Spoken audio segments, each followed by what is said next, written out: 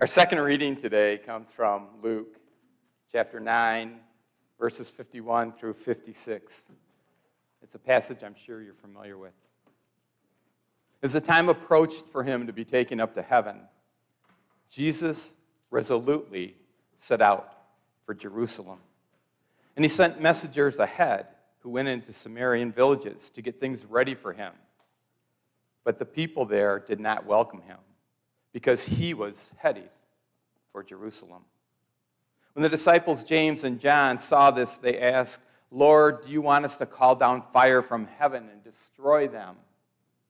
But Jesus turned and rebuked them, and they went to another village.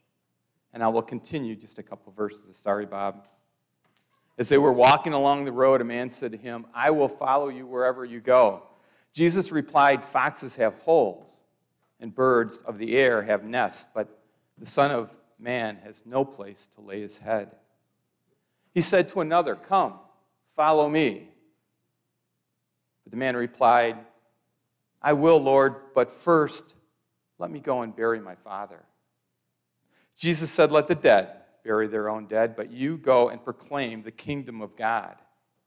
And still another said, "I will follow you, Lord, but first let me go back and say goodbye to my family."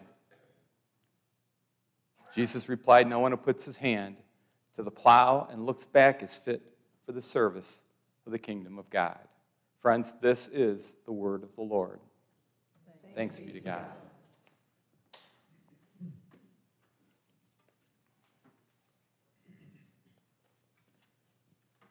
Would you pray with me, please? Oh, gracious Father, we come before you humbly, but we come before you searching for you in our lives and searching to do more, and asking not only that you intervene, but that you guide us. So let the words of my mouth, meditations of our heart, be pleasing to you, Lord, my rock and my redeemer. Amen. Well, friends, it's a privilege, a pure pleasure to be with you here this morning in Milford. As I've gotten to know some of the folks here through our partnership with the AC and through Brian Smith, I've seen and heard so many wonderful things that you do in this community, and of the rich history, we were talking about this morning, the rich history this church has in this community, of both community involvement and family and friend. And Brian also told me you would just love a 45-minute inspirational message. All right, just kidding, kind of. I know your folks are in the process of finding a new permanent pastor. And we, being Presbyterians, know it is a process, right? I believe the session, with the guidance of Bryden, form a strong partnership to make that happen for this congregation, and may God bless you all on that journey. There'll be ups and downs, but it is such a great light you're working for, and I know that's going to happen. This transition you're all going to go through is a great example of change. Not only the changes that you have and will continue to go through as a congregation, but quite frankly, changes each of you are going to go through on an individual or personal basis, living through and experiencing those changes here at MPC. And whether we realize it or not, changes in organizations, regardless whether they're a commercial organization or a church, they mean very personal change. And while it's an exciting next step for the spiritual growth of this church, and for each of you really, change does not come without anxiety, even good change. So think about this. How does change impact you personally?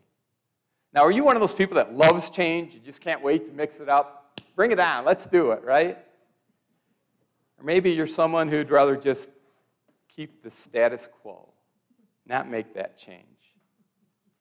Well, of course, most of us fall into that third group, that category where we publicly say that we're not opposed to change, but inside we have a passing thought at least that says, I'm not opposed to change as long as it doesn't affect me.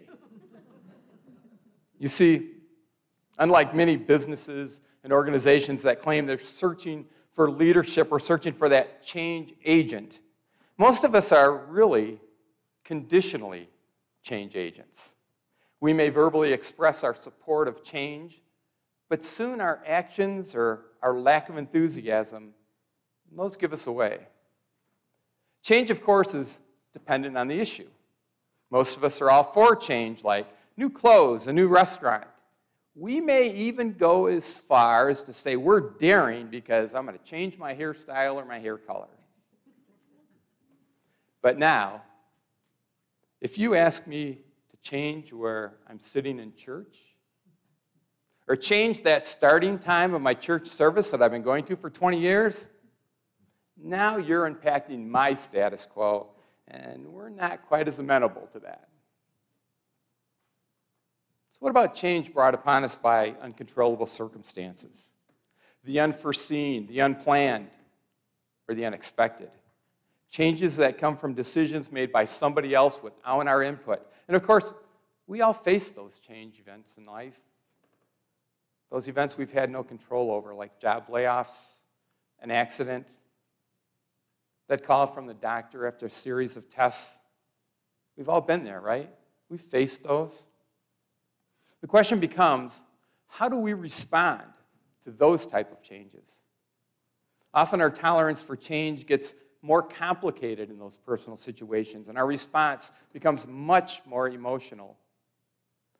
Conditional change, the willingness to accept the change most of the time, but only under our conditions.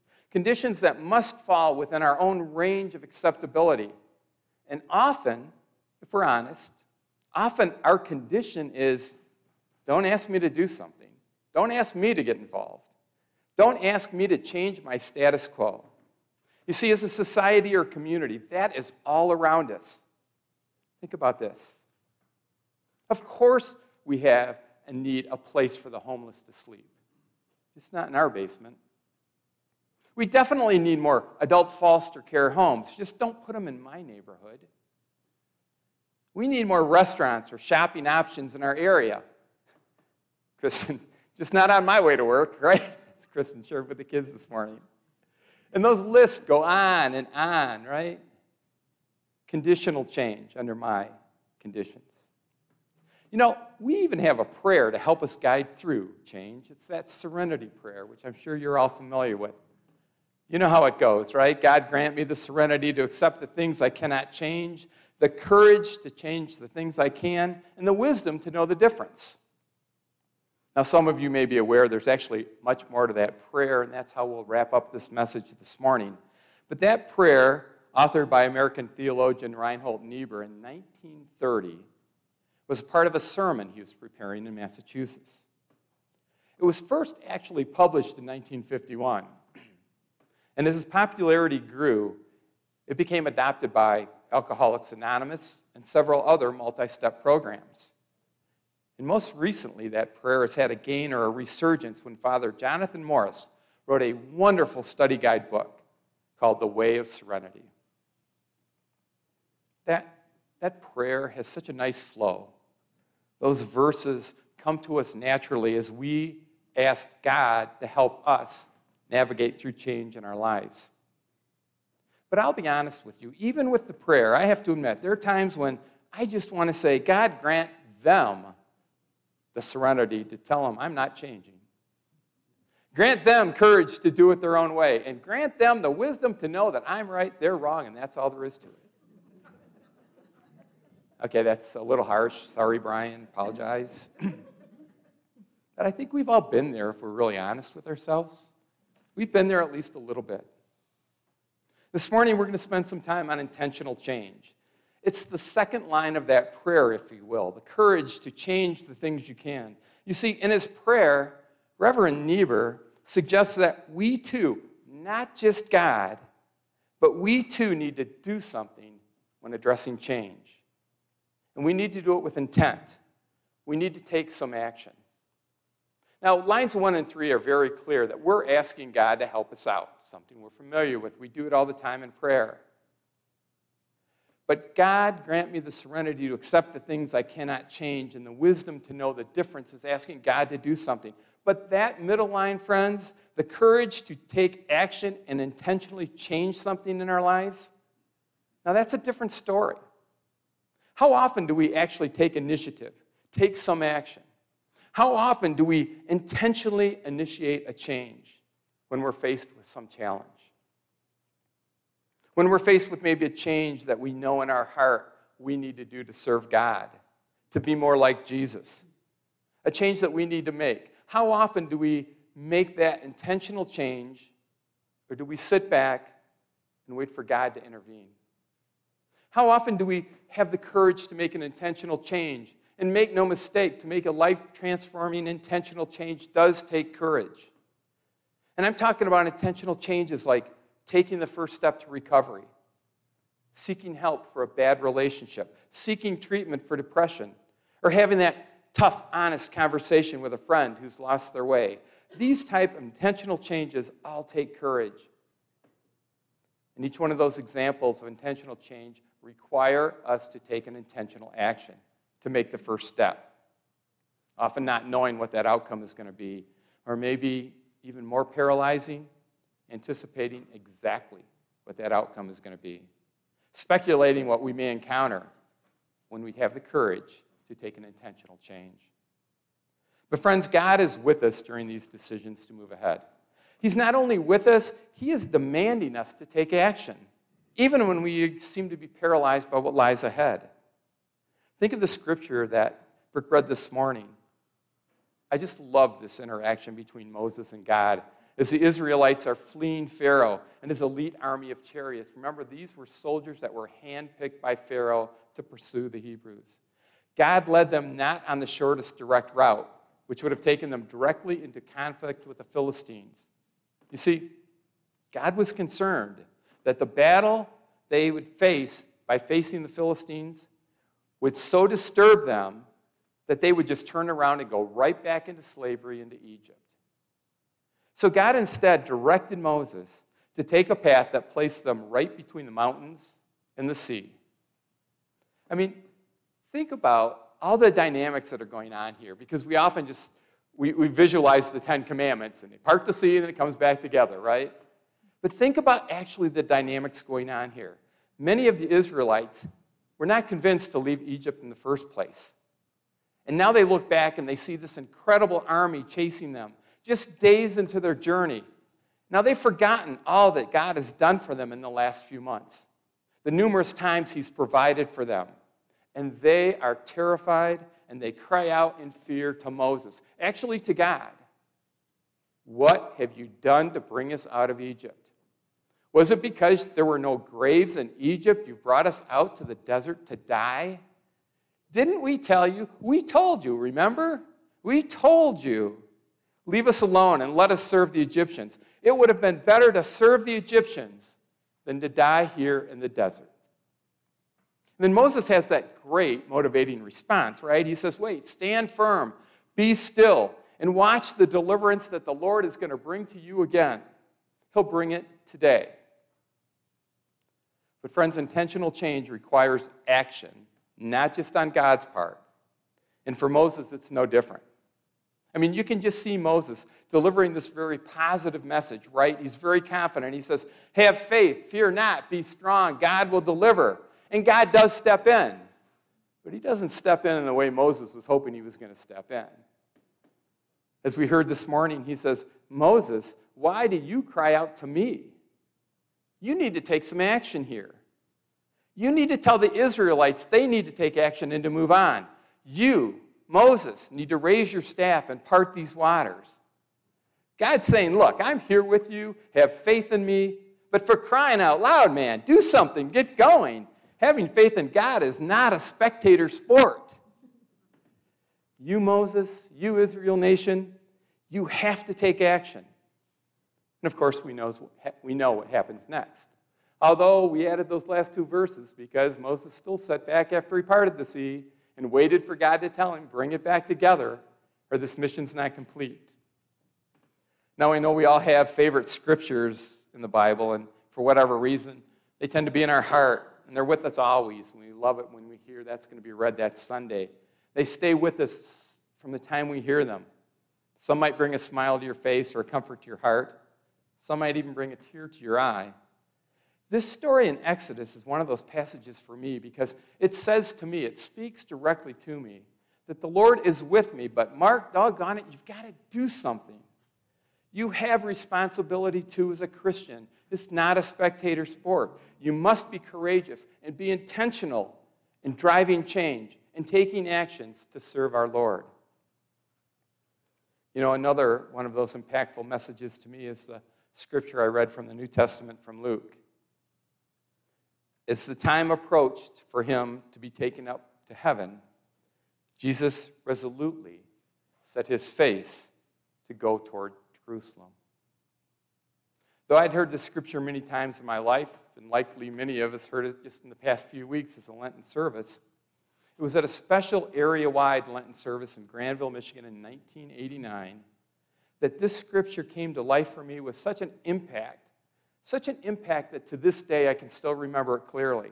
And it remains and moves my heart every time I hear it or read it or think of it. The speaker was the Methodist Bishop Judith Craig. And as clear as can be, I can still hear her reading that scripture from the King James Version. It's a version which states with emphatic, bold clarity that Jesus knew his time to be received up was near. And being a student of the scripture, Jesus knew what was to come.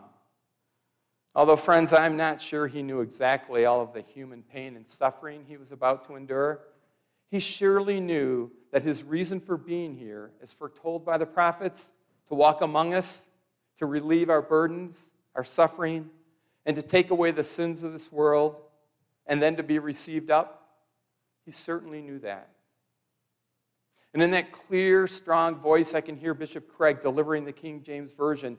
Now it came to pass when the time had come for him to be received up, he steadfastly set his face to go to Jerusalem. What an impact. Wow. He set his face to go to Jerusalem. Friends, at that point in his ministry, this was a clear and intentional change. His past 3 years plus had been focused on great sermons and teaching and healing and bringing God to everyone. His following had increased. He was building that organization, if you will. He was building the organization that was going to carry on after he was gone. There was excitement and there were wonder as crowds gathered together. They'd come for miles to hear the one spoken of.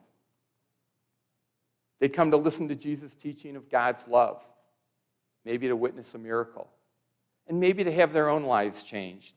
But his role in carrying God's message, friends, was about to change. And it was a very intentional change on Jesus' part.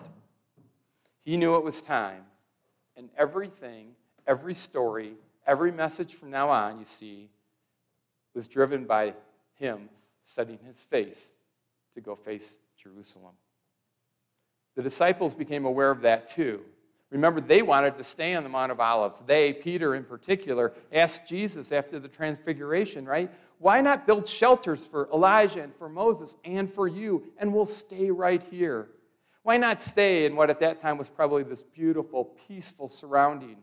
Why should we go to Jerusalem, a city that was, and actually continues to this day, to be a troubled, unstable area, a constant power struggle of governments and religious leadership? But Jesus was on a mission, and even his heart and his emotions that may have said to him, stay, he knew he had to go and face everything that Jerusalem stood for. It was an intentional action. He had to go face his Jerusalem. Do you sense the change? In a time most Jews would travel days out of their way to avoid Samaria, Jesus led his disciples in the direct route right through Samaria. It was the shortest route. His intent was very clear. When the disciples asked Jesus if they should punish a village that turned them away, Jesus had no time for that now. You see, he was no longer there to convert or destroy. He was on a mission to face Jerusalem, and they moved on. Along the way, he continued to invite some to join him. But they wanted to join conditionally. Remember, one person said, I'll follow you, Lord, but but let me go first and bury my father. And another said, Lord, I will follow you, but let me go say goodbye to my family. Conditional change. I'll go, but how often do we say, but I want to help, but I'd volunteer, but I'd follow Jesus, but I want to do it under my conditions. They went on at this time because the time was drawing near and Jesus took the action. He intentionally set his face to go to Jerusalem. Think about this, friends. What intentional change do you want to make? Do you need to make? What courageous action have you been putting off? Maybe it's not extreme. Maybe it's just a little change in your life. Making a decision to volunteer at a local charity or for a domestic violence shelter that serves this community. What about going on a youth mission trip? Teaching Sunday school a few times a year? What about stepping up to ask a friend or maybe someone you don't know, how can I help you? How can I pray for you? Friends, what Jerusalem do you face? We all have a Jerusalem waiting for us.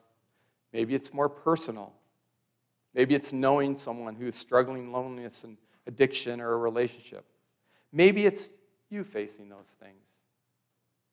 You know, your next intentional change may not be life-saving, but friends, I guarantee you it's going to be life-changing, beginning with your own. In that same sermon that night, Bishop Craig offered a story of a picture that hung in a church where she attended growing up. It's a fairly common print. Some of you may have seen it. It portrays Jesus out in this garden, and he's knocking on a cottage, a beautiful garden that surrounds him. But see, there's no handle on that door. Often the interpretation was that Jesus waits patiently for us to open the door so he can come into our lives. The thought being, Jesus will not charge into our lives to take over, but he'll patiently wait to be invited in, patiently honoring the free will God's given us, the free will to make an intentional change to let him into our life. But that night, Bishop Craig shared with me a different interpretation, one that very well could be you and I. Friends, what if Jesus isn't waiting patiently? What if we're on the inside, afraid to open that door? What if we're afraid that if we open that door, before we can invite Jesus into our lives, Jesus will call to us, demanding intentional change, calling to us to take action? What if we're afraid that as soon as we open that door, Jesus calls, come out, Mark, and go with me to face your Jerusalem? Now we need to pray.